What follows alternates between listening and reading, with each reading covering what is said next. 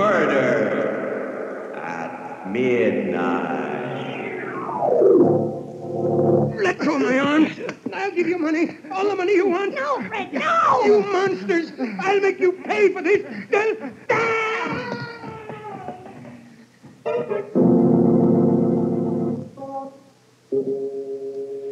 Midnight, the witching hour when the night is darkest, our fears the strongest, and our strength at its lowest ebb. Midnight, when the graves gape open and death strikes. How?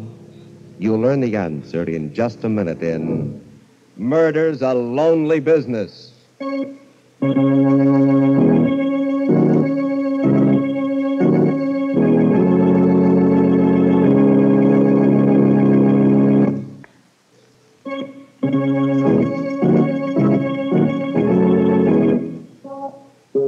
And now, Murder at Midnight.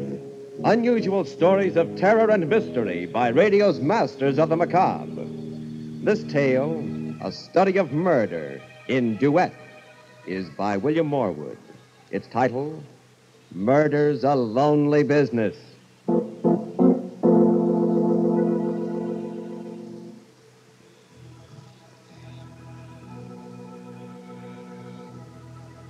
At a cemetery, a burial is taking place. For as much as it hath pleased Almighty God of his great mercy to take unto himself the soul of our brother, The two chief mourners, Fred and Grace Tilson, stand beside the open grave. earth to earth, And as he looks at his ashes wife, to ashes, bitter thoughts dust course to through dust. Fred's mind. and sure and certain Look hope at her. of the resurrection Look at her standing there, through our dabbing Lord her eyes with a handkerchief.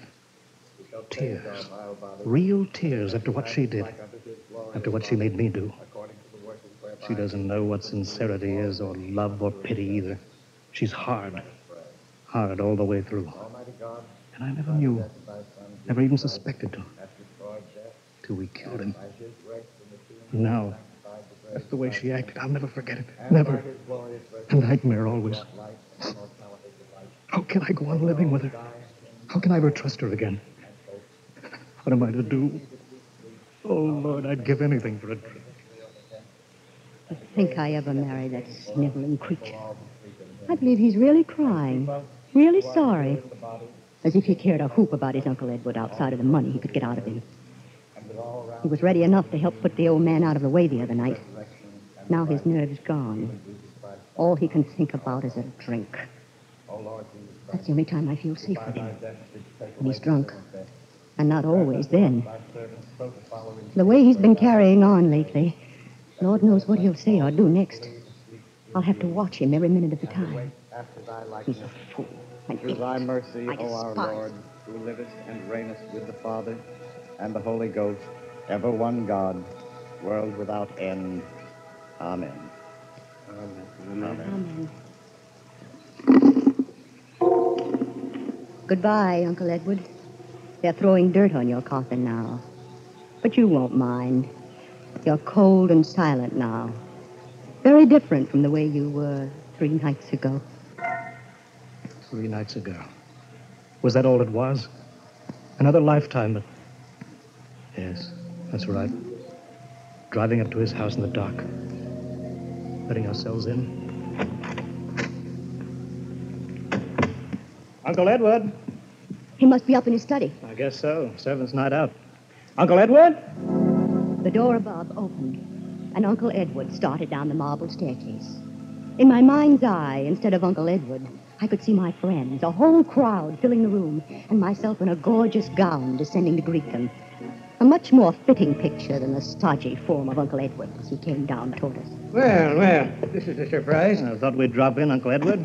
It's been a long time. 6 weeks to be exact, Fred. How are you, Grace? Wonderful, thanks, Uncle Edward. Well, I'm glad to hear it. You look a little off your feed. Come on into the library. You'll be more comfortable here. Oh, a drink, Fred? Why, Don't be polite. From what I hear, you're rarely seen without one these days. You sound as if you'd had spies watching us, Uncle Edward. It's entirely possible. What? I've certainly been interested in your activities. For instance, I hear you can be found at a gambling house almost every evening, Grace. Oh, only the fashionable ones, where everybody goes. You've got to keep in the swim nowadays. If you can afford it. You can't. Not on Fred's salary. That's the trouble. Well, frankly, Uncle Edward, that's why we've come here tonight. We're in a jam again. Money? What else? And you want me to bail you out, huh? Well, I'll be equally frank with you. This time, I'm not going to do it. Just But this Uncle one. I'm sorry I've helped you out of messes often enough in the past. Each time, I hoped you'd pull yourself together, settle down, and lead solid, respectable lives. But each time, you disappointed me. Now, I've given up hoping. Uncle Edward, I promise you... Too late, Fred. I can't believe your promises anymore. I've given you and Grace every chance. Now I'm washing my hands of you. You can't expect help from me ever again. Now or in the future. Exactly what does that mean? My lawyer's coming here tomorrow, and I'm going to cut Fred out of my will. Cut him out entirely. Uncle Edward... Every cent I have is to be left to charity. Why, you're not serious. You can't be. Well, it's not fair. I'm your only nephew, and There's no use talking, Fred. My mind is made up. Now, would you care to discuss the weather? No. I thought you wouldn't, Grace. Come on, Fred. Uncle Edward, I advise you to change your mind about this. I beg your pardon? Because if you don't, you may live to be sorry. We went outside. Grace was in a white rage, and I was all jumping myself. We walked around the garden paths, trying to get hold of ourselves before we started back to town. You know what this means, don't you, Fred? The end of everything. We'll never be able to get credit once it's known that Uncle Edward's cut us off. Yes, I know. Somehow, some way, we've got to stop him from changing his will. But how? You know there's no use arguing with him. He's as stubborn as a mule. Besides, there's no time left. He's going to do it tomorrow. I know. Unless, of course, something happens to him before that. Such as? He could die. What? Suddenly. Some chance he's as healthy. Grace, what are you thinking of? You know. You're mad. If you want to spend the rest of your life struggling with debts, not able to do anything, I don't. But- Everything's perfect for it. The old man's alone in the house. No one knows we called this evening. No one will. Stop it. I won't listen to Be you. a man for once in your life. Everything you want. Money, luxury. For 5 minutes' work. Yes, but how? The gun. The gun he keeps in the desk in his study. You've seen it. Yes, but... We'll take the money, valuables, to make it look like a robbery. Well, what are you afraid of? The sight of a little blood? Grace, I don't know you when you talk like this. I know what I'm after for both of us. It's our only chance of a future. Together. Are you coming? Yes. All right. Then let's go in. The servants will be coming back. We haven't any time to waste. We went back into the house, climbed the long staircase to Uncle Edward's study.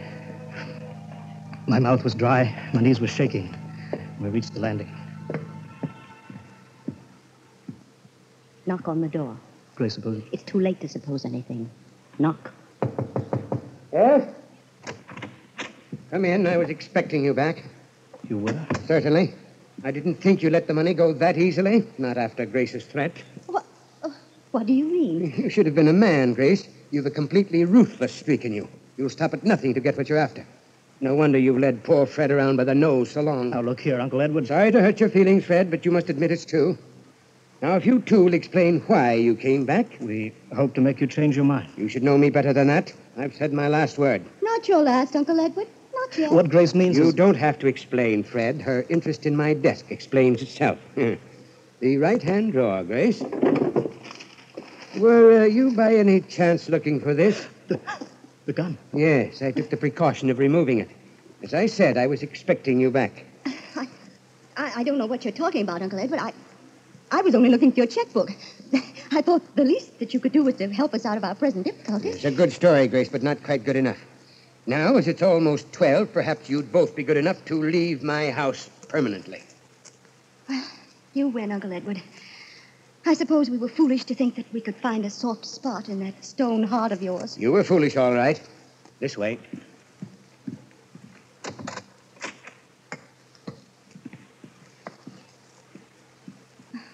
This reminds me of the old days, when Fred and I were first married, when we used to come and visit you.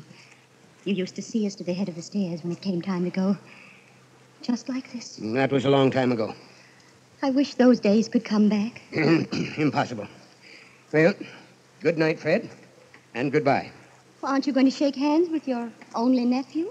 Well, since it's for the last time, goodbye, Fred. Hold him, Fred. He's on, Fred. What? Let go of me, Grace. Fred, get him. What? No, stop. I'll give you money. All the money you want. No, you monsters. I'll make you pay for this.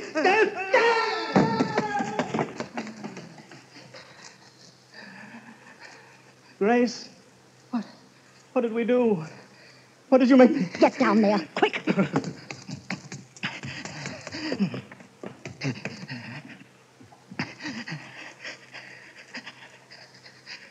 no pulse. He's dead. Grace, when did we find him? An accident. The old man tripped on the stairs and broke his back.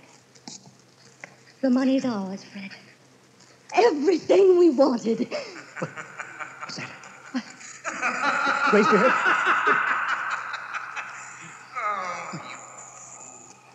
Fools. So you think it's yours, do you? Nothing is yours but death. Because you're going to pay.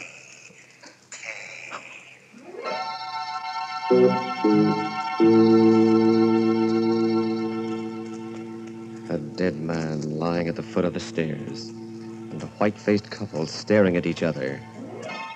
Did they hear a voice from beyond? Is it possible for the dead to make the living pay for Murder at midnight.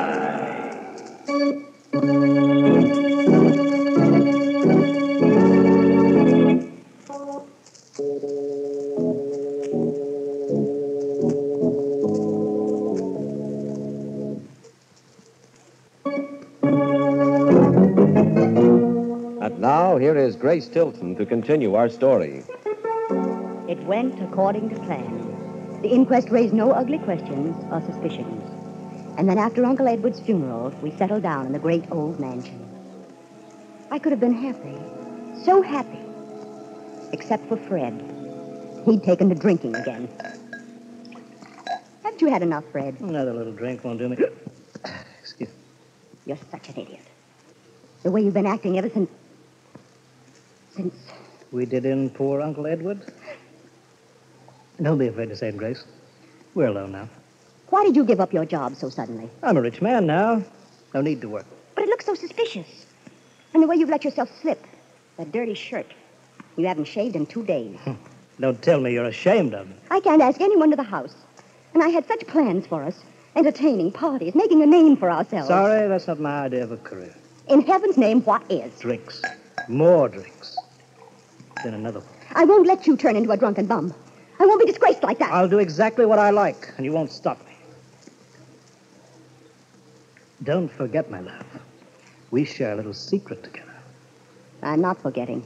No matter what happens, you're tied to me for the rest of your life. I wouldn't be too sure of that, Fred. If I get a chance at what I want, you won't stand in my way. Nothing will. What did she mean by that? I thought about it, brooded over it, couldn't forget it. Then one evening as we sat together in a nightclub, things became clearer. Did you hear me, Fred? What? I said I wanted a cigarette. Oh, certainly, my love. Here you are. Match? If you can hold it steady enough. Why do you have to get soused every time we go out? A tribute to your intoxicating charm. Oh, don't be so... Oh, well, there's Ronnie. Good old Ronnie. Dowager's delight. Now, if you'll only look over this way. With that dress you're wearing? You will. Ronnie! Oh, Ronnie! The change that came over her. Smile. Sparkling eyes as he came over to our table. Well, hello there. This is a pleasant surprise, bumping into you again, Tilson. Getting to be a regular routine. The theater, the races, everywhere I go with Grace. Yes, we seem to share a lot in common, Fred. Sit down, Ronnie. What do you have to drink? Oh, nothing, thanks. I've had my quota for the evening. Well, I'm glad someone knows when to stop. Maybe Ronnie's got other vices. I have, Fred. One of them's dancing. Do you mind if I take Grace out on the floor for a turn? Why ask me? I'm sure Grace will agree to anything you say. Fred, now what kind of a nasty... Oh, come on, Grace. Fred didn't mean anything. Well, see you later, old boy. They danced well together. As I watched them, I remembered the things I'd heard about Ronnie, of his rich wife who died so conveniently, and the fortune he'd run through.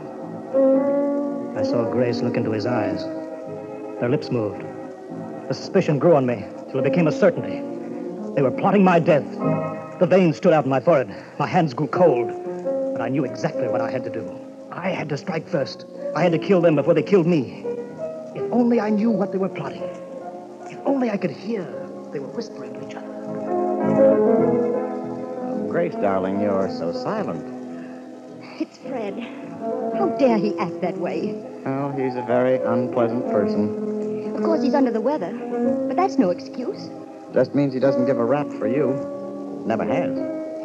Well, don't let's talk about him. Right. Music's lovely. Yes. So are you. Ronnie. You dance like an angel. I could hold you in my arms forever. Oh, we're just made for each other. You know that, Grace, don't you? I'd rather not think about it. But you must. Have you considered what we talked about the other day? It's impossible. Why? I love you more than anything in the world. We have the same tastes and ambitions.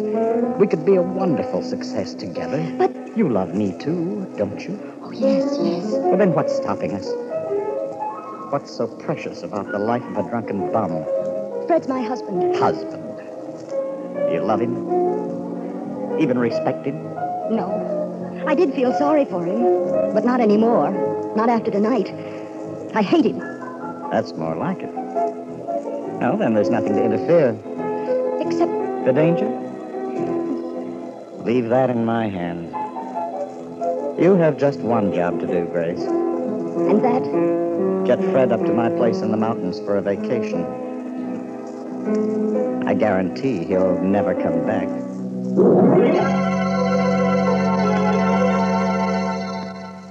I don't know if I should have been suspicious. Fred agreed to go up to Ronnie's place with surprising ease. It was almost as if he'd been expecting the invitation. The night we planned to do it, we sat in the living room, just the three of us. Ronnie was playing the piano. I'm afraid I'm awfully rusty. I haven't practiced in weeks. It sounds grand to me, Ronnie. Why don't you join him, Grace? I know you're just dying to play with Ronnie. Duet, I mean. Well, that's all we have time for anyway. I promised the Pearsons we wouldn't be late. Oh, that beach picnic. Tell you the truth, I don't feel much like it. But you promised to go, Fred. Do you a world of good, old boy. Wonderful night for a swim. You both seem very anxious to get me down to that lake. Why, not at all. If you want Grace and me to go alone. All right, I'll come. But I've got to go upstairs for my bathing suit. Wait for me here. Well, hurry it up, old boy.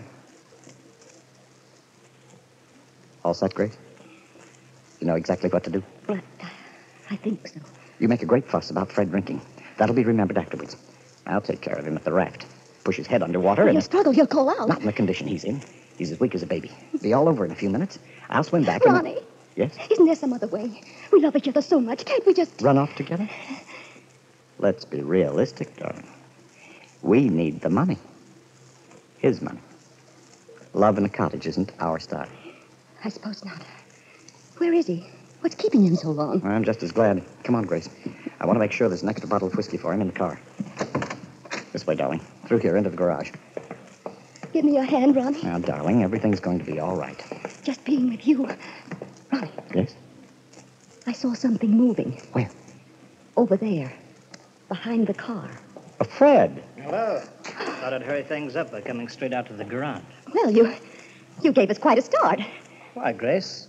Something on your conscience? Well, the Pearsons will be on our necks if we don't get started soon. Now, in you go. We're off to the races. But just try to pick the winner. We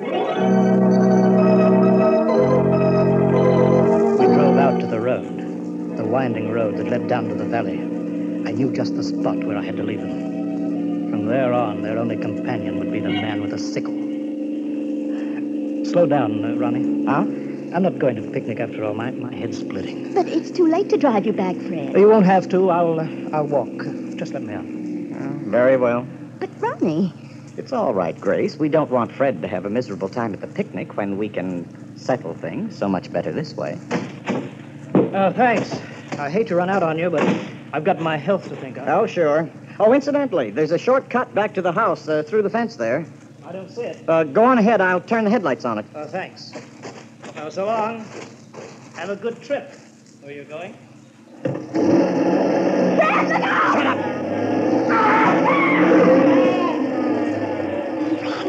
Ronnie, you ran him down. You killed him. That's what we wanted, isn't it? Not out here on the road. It'll look like a hit-and-run accident. We'll double back at the bottom of the hill and pretend we came from another direction. Oh, we won't get away with it, Ronnie. It's no use. They'll catch us this time. Snap out of it, Grace. Sorry, but you've got to get hold of yourself. Yes, I must. I can't go all to pieces. My hands are trembling. Where are you going? Now, take the wheel. You're going to drive. No, I can't. Now move over. Go on. No. Now drive. Your life depends on it. Both our lives.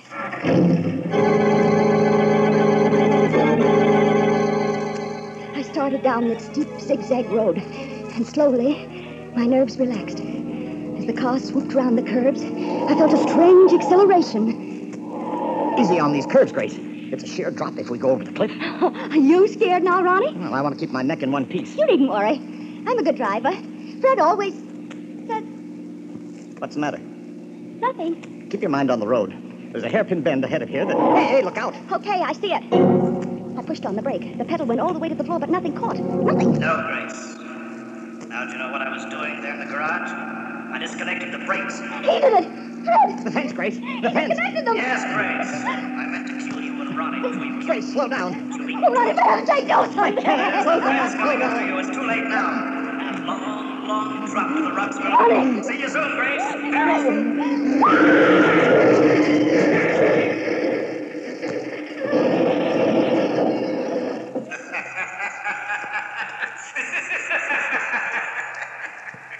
You see how it works out, Fred.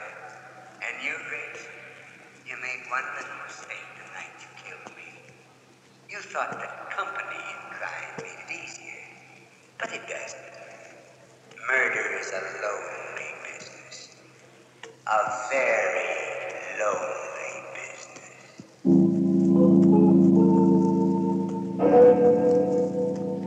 One body lying crumpled in the middle of the road, and two more in the shattered wreckage of the car at the foot of the cliff. 3 people, lonely no longer, as the clock strikes 12 for Murder at midnight.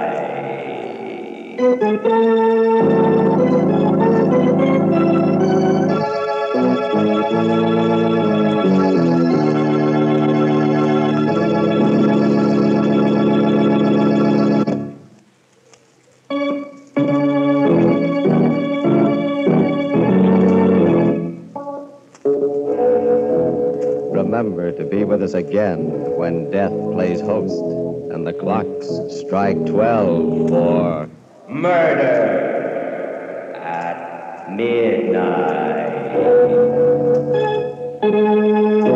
The part of Grace was played by Helen Shields. Wendell Holmes was her husband. Carl Emery, her lover. With music by Charles Paul, Murder at Midnight was directed by Anton M. Leader.